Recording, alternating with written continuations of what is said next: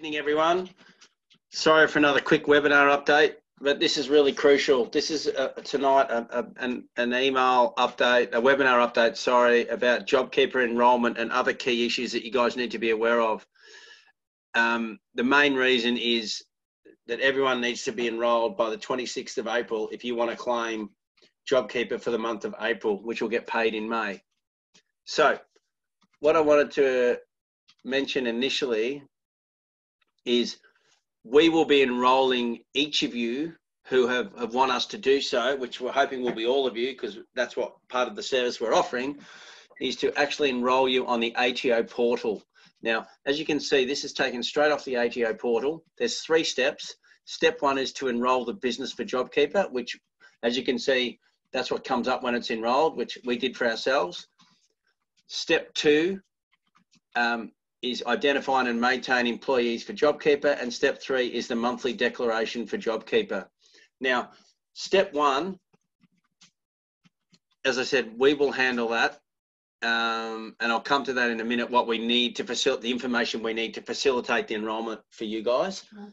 Step 2 is something that whoever does your payroll, which might be yourselves or might be your bookkeeper, is essential that they do step 2, which is basically through the Xero software or whatever software they use. They must identify and maintain employees for Jobkeeper.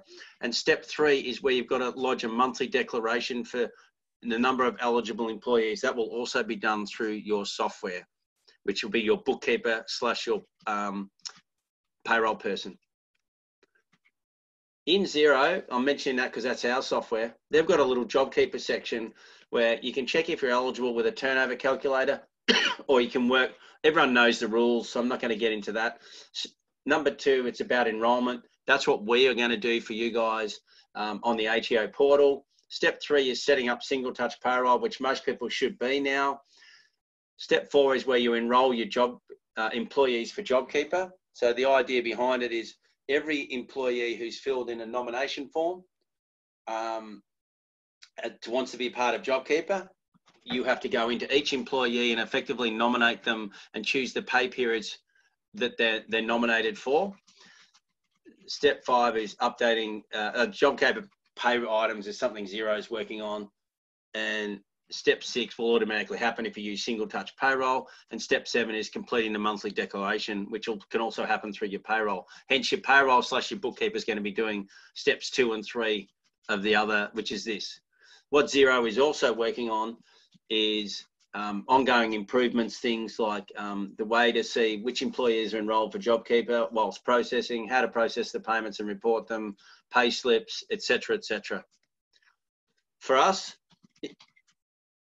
on last Saturday night, we sent out 2 documents, which we need you to complete and get back to us ASAP if you want us to enroll you guys by the 26th. The first one, this is a Word doc. It's called the Jobkeeper Rego form. We need you to complete this and get it back to us as soon as possible if you have not already done so. The next document that we sent out on Saturday night was also the ATO employee nomination form, which is where each employee agrees to nominate themselves and sign if they want to be a part of the Jobkeeper system.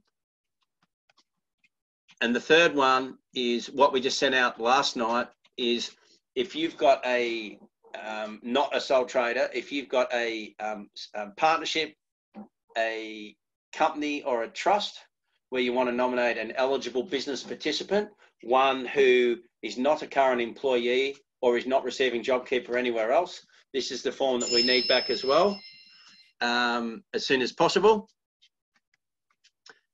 So that's the end of this, guys. It's just a quick, we're going to be sending out an email reattaching these 3 forms, and we need you, if you haven't already done so, to complete all 3 and get them back to us as soon as possible, especially if you want to enrol, including April period. We enrolled ourselves in this, just to let you know. We know we're not going to be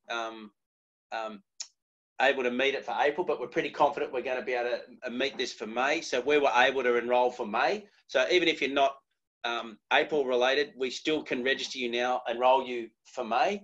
but it's really crucial for the April guys that we get you in and enrolled as soon as possible.